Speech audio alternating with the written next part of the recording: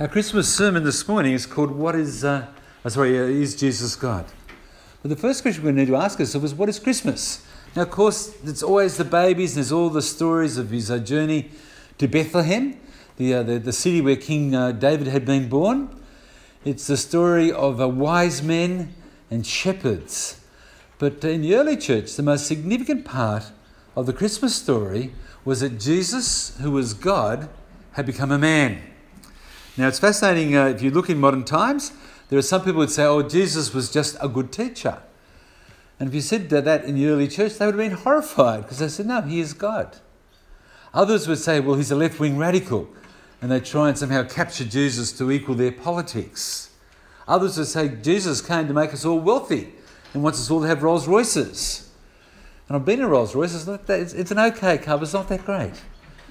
Now, it's interesting, we can easily capture Jesus for our own agenda. But we need to come back to the Bible and say, what was the Bible teaching us about Jesus? How did it begin in the early church? And when we read the New Testament, it seems obvious that Jesus is God and that he was equal to his Father, God the Father. Now, the conclusive proof of Jesus' full divinity can be seen when we compare certain Old Testament verses with New Testament verses. Many times the verses that would say this is God the Father are the very verses that are used to describe God the Son. So the key to recognising Jesus is looking at the name of God. Now, there are some people who would use the term Yahweh. We actually don't know how to pronounce Yahweh. Why? Because before Jesus was born, Jewish people were absolutely paranoid about saying God's name wrong. So if you want to say God's name, you say things like the Almighty or the Wonderful One. You use other terms because you were scared, you were actually petrified that if you said it badly, that you'd be zapped. And so there's a sense that nobody ever said God's name. It's the name that nobody said, and over time, nobody actually knew how to pronounce it anymore. Now we say Yahweh. Why? Because the YHWH is in the original Jewish writings. They didn't have vowels like we did, so you had to try and guess what words meant. And we use the term Yahweh, Yah, because of hallelujah. There's other parts where that phrase is used, and we know hallelujah. So the hallelujah, the Yah becomes the first part of Yahweh. So what does Yahweh mean? It comes back from the book of Exodus where it says, I am who I am. It's a way that God described himself. And God explained his name to Moses during what's called the burning bush encounter, when God commissioned Moses to free Israel from the Egyptian bondage and oppression. If you go back to Exodus chapter 3, it says this, Then Moses said to God, If I came to the people of Israel and say to them, The God of your fathers has sent me to you, and they ask me, What is your name? What shall I say to them? And God said to Moses, I am who I am. Say to the people of Israel, I am has sent me to you. So in the sense that the word of I am was transcendent. It's bigger than life. It's eternal. It reflects the nature of God. The one who is there at the beginning, the one who's there at the end, the one who's in control of all things. So when we turn to the book of Revelation 21, it says, I am the Alpha and the Omega, the beginning and the end. To the thirsty I'll give springs of water of life without payment. The one who conquers will have his heritage, and I'll be his God, and he will be my son. Who is the Alpha and Omega? Jesus. This is one of the examples of Scripture where God the Father and the glory he has is poured out upon Jesus' shoulders. So what's the meaning of Alpha and Omega? Simply A to Z, the beginning from the end. He was the beginning of all things and he will be there at the end. It's the equivalent to saying he always existed and always will exist. It is Christ, the second person of the Trinity, who brought about creation in the first place. So in John's Gospel, that we'll be going through this between now and Easter, the very first verses in John 1:3, it says, Through him, through Jesus, all things were made. Without him, nothing was made that was made. So Jesus, as God incarnate, he has no beginning, nor does he have an end in respect to time. Jesus has lived from everlasting to everlasting. And in that process of everlasting living, he came to earth in human skin. He came to earth as a man. Now, the second meaning of Jesus as the Alpha and Omega is the phrase identifies him with the God of the Old Testament. Now, Isaiah many times describes this aspect of Christ's nature as being part of the triune God. So we find in Isaiah 41, I, the Lord, am the first, and I am the last, I am he. Or in Isaiah 44, I am the first, I am the last, and beside me there is no God. This was a clear indication of God the Father.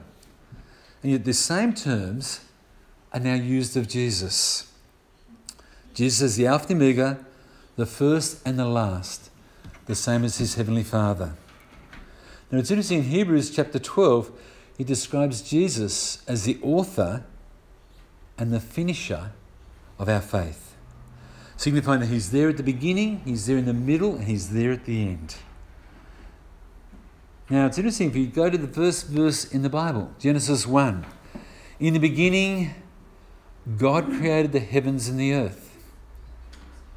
This whispers to us of Jesus, because in the New Testament, in Colossians 3, it says about Jesus, for by Jesus all things were created, in heaven and on earth, the visible and the invisible.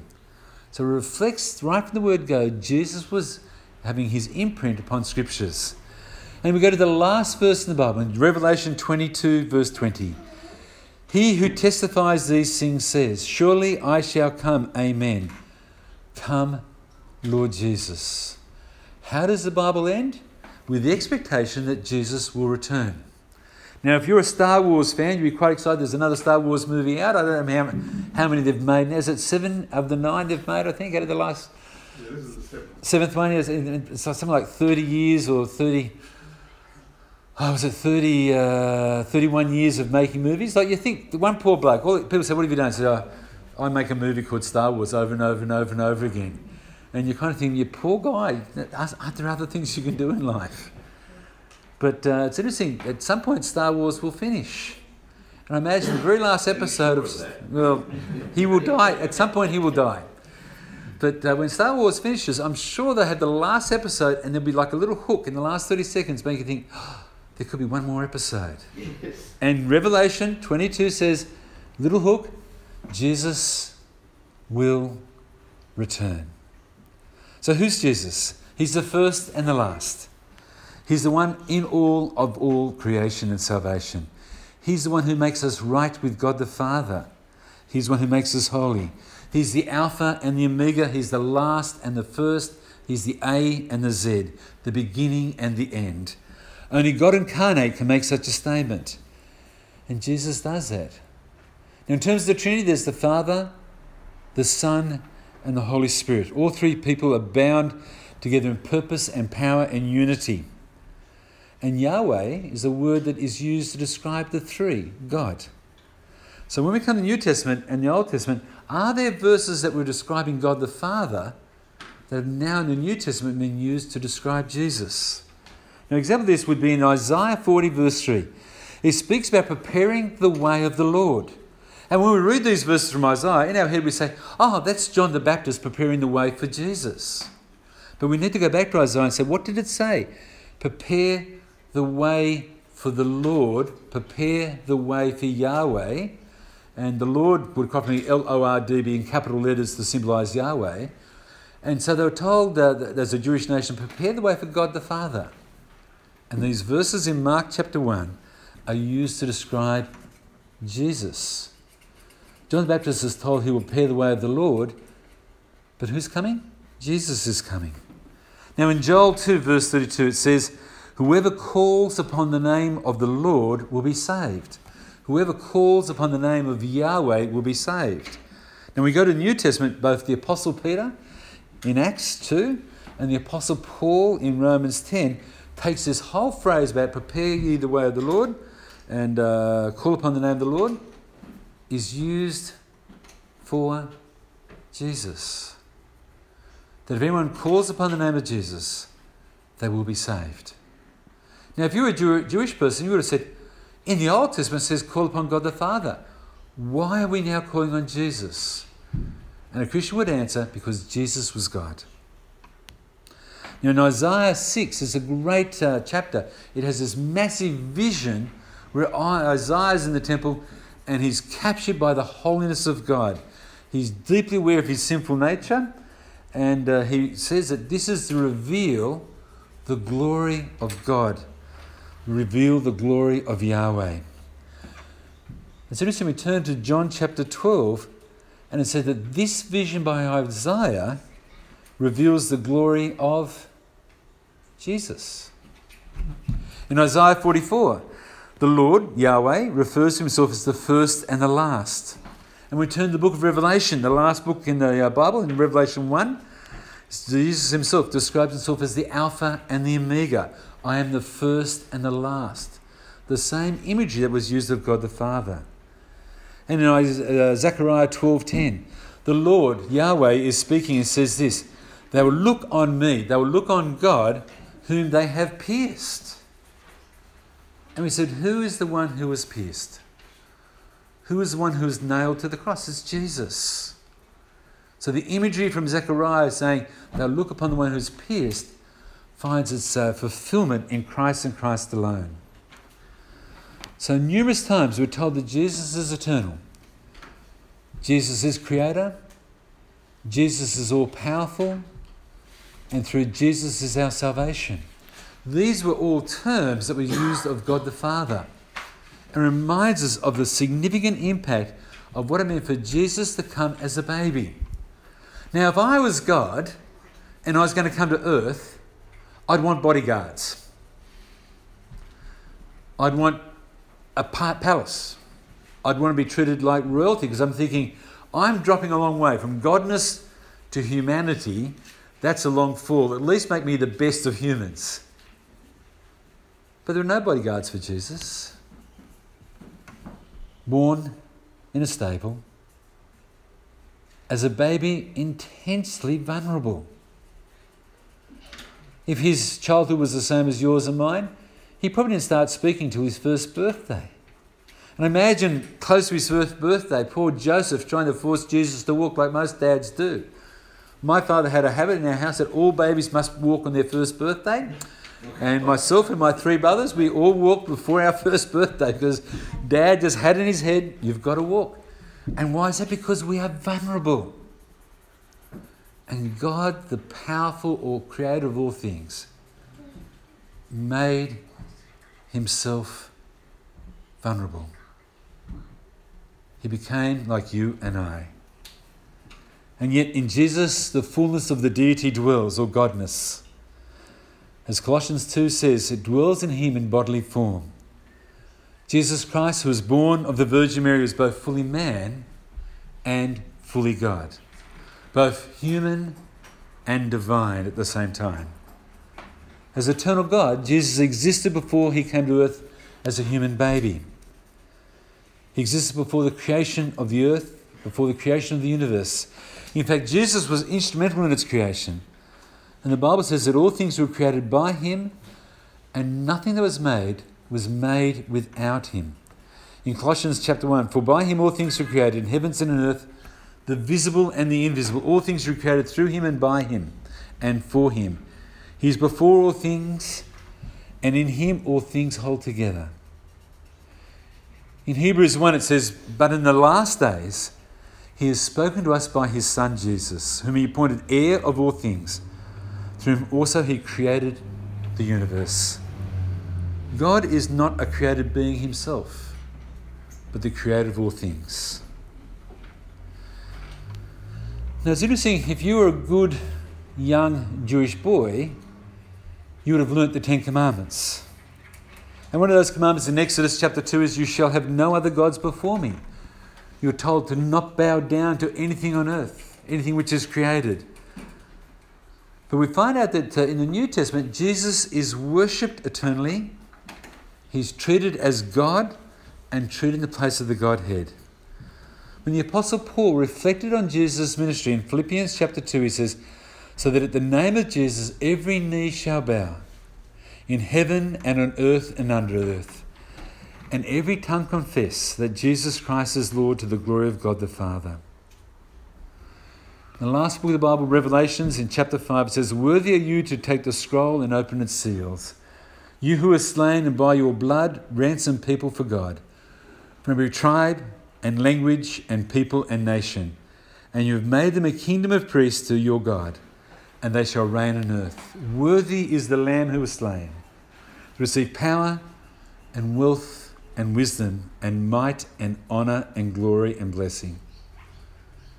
As I said, there were people who would worship Jesus. After his resurrection, the disciples really didn't think he'd come back to life again. The women come and rush into the room where they were hiding because they think if they've killed Jesus, they'll kill us. And they said, Jesus is alive. And the disciples said, you silly women, you've gone to the wrong tomb. You're emotional people. You're women. Why would Jesus appear to you? And they ran to the tomb and found it empty. But the angel said, wait, and Jesus will come to you in Jerusalem. At the first time Jesus appears to the disciples, they were all there except for Thomas. And they are captivated. And they're thinking, Jesus is alive. We didn't think this was going to happen. So when Thomas comes back into the room, they say, Jesus is alive. He says, you're as bad as the women, you emotional people. You're meant to be fishermen. Fishermen don't think like this. And for the whole week, Thomas is saying things like, I won't believe Jesus is alive till I put my hands in the wound in his side. I put my hand in the wounds in his feet, in his wrists, and I put my hands into the wounds in his feet. It's like it's this massive overkill by Thomas. In his eyes, seeing is believing, and he didn't see a thing. He just thought the other disciples were emotional. Here, when we turn to John chapter 20, Jesus comes in the room and looks at Thomas and says, put your finger here and see my hands. Jesus knew what Thomas had been saying all week. Do not disbelieve, but believe, Thomas. And Thomas responds, I imagine he fell on his knees in front of Jesus and says, you are my Lord and you are my God. A Jewish man would never worship anyone. A Jewish man would never say to another man, you are God. Yet Thomas does. Why? Because he recognized that God, the Lord of eternity, had come to earth in the flesh. So if Jesus is God, on this Christmas day, what should your response and my response be to the Lordship of Christ? In Philippians chapter 2, it says, therefore God exalted him, Jesus, to the highest place and gave him a name that is above every name, that at the name of Jesus every knee shall bow in heaven and on earth and under the earth, and that every tongue shall confess that Jesus Christ is Lord to the glory of God. As I said, Revelation chapter 22 finishes with the word, come, Lord Jesus. I've said this illustration before, but I love this illustration. My mother's godmother, who lived to 99, would make comments like, I'm at 99 years of age, all my friends are dead, they've all gone to heaven without me, and they probably thought I've gone to the other place because I'm taking too long to get there. And she had a 2-word prayer that she taught my mother, that my mother taught me, that I pray often. 2 words, perhaps today. And what did my mother-in-law's godmother mean by these words? Perhaps today is the day Jesus will come back. Am I living the life that God would want me to be living? Perhaps today. Why? Because at one point, all history stops. Every clock is frozen. Every person will see Jesus coming upon the clouds. The trumpet will sound. The King of Kings, the Lord of Lords will return. For some of us, we'll be holding our hands up and saying, Jesus is Lord, in exaltation. And others will be upon their knees and saying, oh my gosh, Jesus is Lord. Everyone will recognize his lordship, some with joy and exaltation, and others with fear and worry. Why? The offer of salvation is to all. But have you responded? Have you asked Jesus to be the Lord of your life? Is he in control of who you are? Is he your king? Does he drive your life? Is he the one who's in control? Christmas reminds us that Jesus came to take over our lives. Let's finish in prayer. Father God, this morning, this Christmas, we've been reminded of the Lordship of Christ in our life. The need to have him as the King of who we are. Father God, forgive us for the times that we've tried to run our own lives as rebels. Father God, forgive us for the sins we've done that held us in distance from you. Father God, we call upon Jesus to forgive us, empower us and change us. Father God, may we live for your Lordship. Amen. And our final hymn this morning is O Come All Ye Faithful. And while we're singing this, Phil will be round to